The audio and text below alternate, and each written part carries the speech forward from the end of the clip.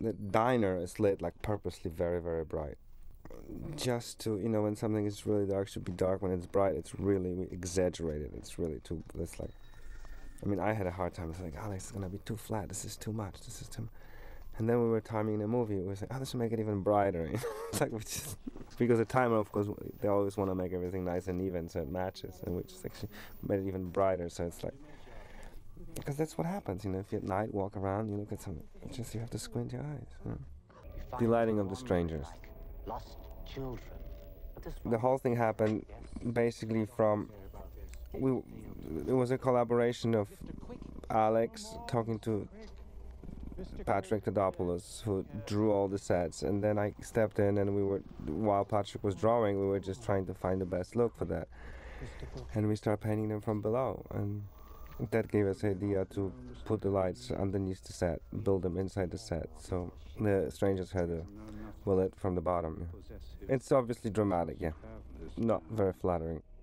Everything is extremely stylish, so my approach to the whole thing was just, let's light it in the most, it might sound funny, but it's absolutely true, let's light it like in the most naturalistic way.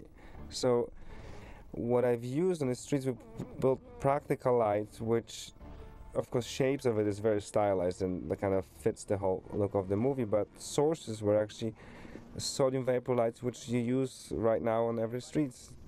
So they have this kind of yellowish green look. So all of a sudden you have something which, like, if you take a still camera, shoot it on the street, it'll look exactly like our streets in this very extremely stylized movie. Like, this is a perfect scene. This scene when Wolski is placed. It was truly lit with one practical, and actually there's one frame when you can see this practical burning because we put such a strong bulb in there. And you put this practical, you establish the wide shot, and all you do is just try to, when you get closer, you just bring the source, which basically complements a little bit, but very simply. When Rufus comes under the streetlight, he's completely top lit. When he goes too far, you don't see him. But that's what would happen if you were, if you were in reality, That's how it's lit, Except we're so used to reality being movie reality, when everyone lights everybody with muslins and beautiful soft bounce light. So on TV, when everything is lit flat, so all of a sudden we think that that's reality. That's TV. That's bad aesthetics. Our biggest problem on this film was, I don't want to say a wrong number, but we had like about 52 sets or 55 sets to shoot in 80 days, less than 80 days.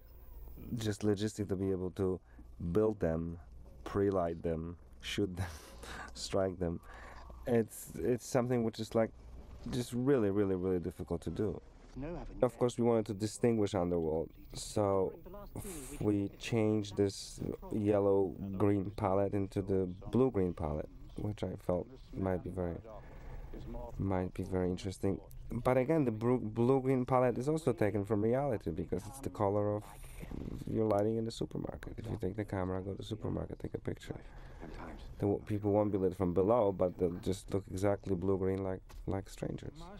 So it doesn't come from some like majorly invented philosophy. It's just taking what's in our real life and just putting it into this very stylized piece. It's frustrating because I'm like, I still have like a very simple way of thinking. If I see something, I can like it or not.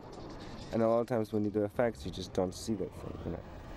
The great thing about working with Alex is that Alex is gonna be there later on, and his aesthetics are just great. So he's gonna make it work. He's gonna really make it work. So it's kind of a trust. It's frustration, but it's a trust. That's what it ends up being. What I try to do, I try to light everything. I try to not compromise my lighting for effects, and because a lot of times when you do effects, it's getting much better. Technology is much better, but still, like 3-4 years ago, certain effects, a lot of people were just compromising lighting to make sure the effects will work. So for all of it, I need a perfect effect, but the whole scene as a whole thing looked pretty artificial and fake. So, but thank God to technology right now, we can just go and light it the way we want it, and the green screen, we can always pull the mat, and all those technical things somehow happen. I'll try to make them match me, instead of me matching them, and that's what. I think that if you are, if you're fascinated by art, by something beautiful or intriguing, interesting, you see everything, and then it just melts into like one part, and then it becomes your own, interpretation of it.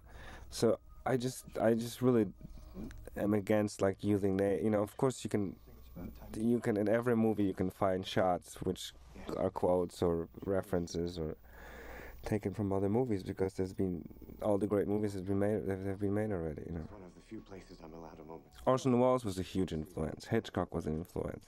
I mean, all the greatest. I mean, they're all cliches because everybody knows that Kubrick is brilliant and Orson Welles is brilliant and Hitchcock is brilliant and German Expressionist was brilliant. It's like those people were sometimes commercially successful and sometimes commercially not successful. We can't just I'm sorry. remake archive movies. You have to make something which For the luxury of doing this the right way. has some kind of a reference to what's happening right now. Okay, the Shell Beach scene. The idea was that the whole film takes place in this world when there's no daylight. So the whole film is about finding an ocean and finding a daylight. So finally the door opens and it's this blinding light. And so our intention was just to build this pier in the most beautiful place in the world and shoot this beautiful, low light, fantastic sound sequence. The only way to do it is because of this kind of film, we could schedule only one day to shoot the exterior. We had no cover sets, nothing, because this is it. And we arrive, and in the morning there's no sun, it's foggy. So we wait, we don't know what to do. And then by the time the sun clears, that light is very toppy and bright. So it was actually, it was pretty hard. So what we decided to do, we did wide shot. We basically kept them really kind of dark and moody, and then close-ups I lit, pretending the light is coming. It's kind of warm sunsetish light, lower light. And the real actual sunset shot, second unit shot, was doubles. And then that wasn't good enough for Alex, so he put clouds, little orange clouds, CGI, which he loves. He's been always putting clouds in his early commercials, and he just loves to put his own clouds. That's like his thing, When he wants to have a cloud, he'll have it, even if it's not there.